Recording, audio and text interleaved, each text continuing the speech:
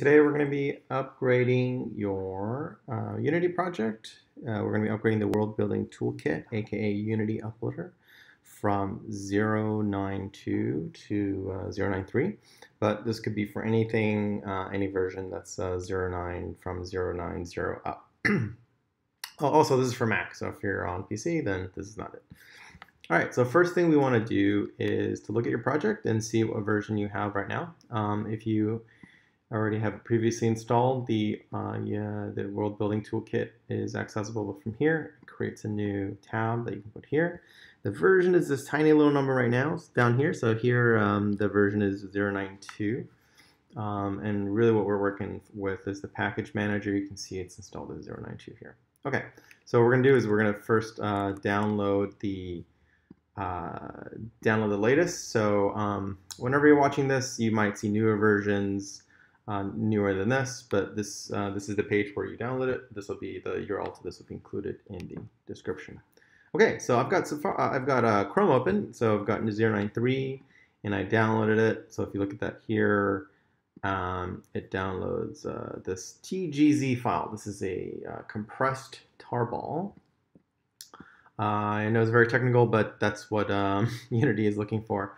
Okay, so what if you clicked on that and you got this tar file, and Unity complains about that? Well, if you go to Safari and you download this, you will see that by default you will get this tar file, not a TGZ. Why is that?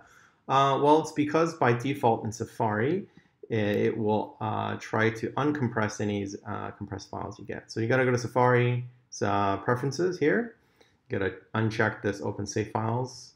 Then if you download again, then this time you will see, ta-da, oh, not the trash. This time you'll see, TGZ. All right, so that after you get the file, I suggest you put the file in a safe place. The reason is when Unity imports these packages, they import it by reference. So if the file moves later, then all the projects that are using it are going to be, are going to complain. So what I normally do is, I would open the download folder and I would say, okay, I'm going to drag this puppy to a safe folder. This is super secure. But okay, so here I've got 0.93. Now I go back to my project and I say I want to go from 0.92 and go to the latest. Let's open Package Manager. Let's remove this puppy. I'm not sure if you can just like install over it, but I like to be safe, keep things simple, uninstall, then install the new thing. That's probably the safest thing. If you want to YOLO it, that's cool too. All right, so now you've got the 0.92, it's uninstalled. You can click on Add Package from Tarball. Tarball is the TGZ file. So we're going to look for it. We're going to go to the desktop. Here's my uploader. Oh, did I screw that up? Okay.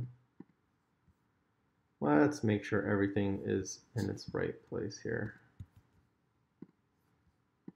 Just double check. Again, like I said, it's important that you put it in the right folder, because if you don't, if it gets accidentally deleted off the desktop, you're not going to have a good time. All right, tarball, desktop, uploader, 0.93. Grab a beer, come back.